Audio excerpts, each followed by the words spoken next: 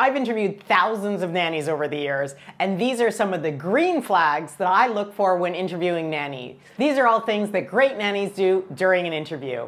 If we haven't met before, I'm Michelle Kelsey, founder of the Nanny Solution by Nannies on Call. I create videos to help parents find great nannies and keep them for the long term.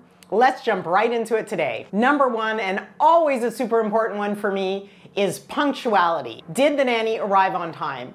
Whether it's a virtual interview or an in-person interview, this is supposed to be putting their best foot forward. So if they're a minute or 2 minutes late, that is a red flag.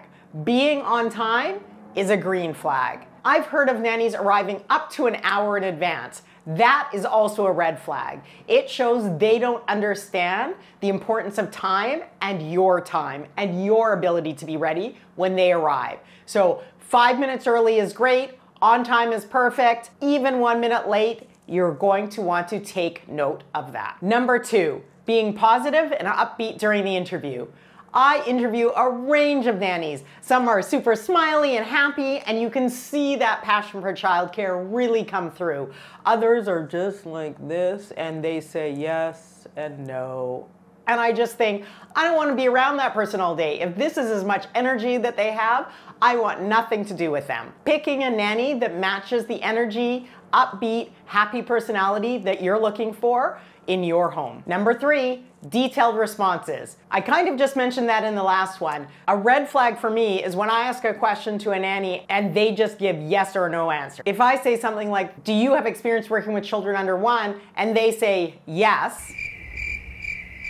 And then I have to say, could you give me an example, or when's the last time you worked with a child under 1? You shouldn't have to do that during a nanny interview. Again, they should be putting their best foot forward. So you want to see something like, do you have experience working with children under 1? And they say, yes, in my role in 2017, I worked with a child who was 6-month-old and a child who was 3 years old. With the 6-month-old, I was responsible for bottle feeding, introducing solids, diaper changing, whatever it is the nanny was responsible for. You want a full and complete answer, not just yes, no answers. That's going to show you that when you need to communicate with the nanny during the job, they are going to give you all of the information, not just say, how was the day? Good.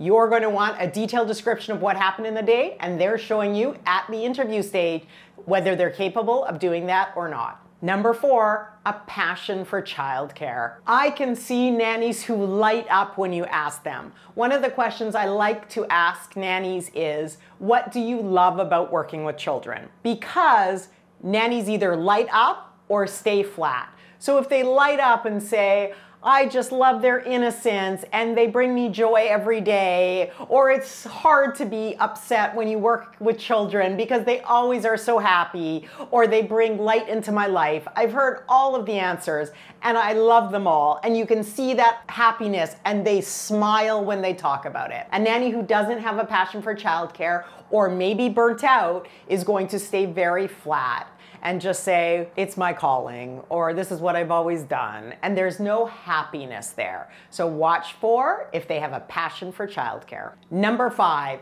knowledge of child development.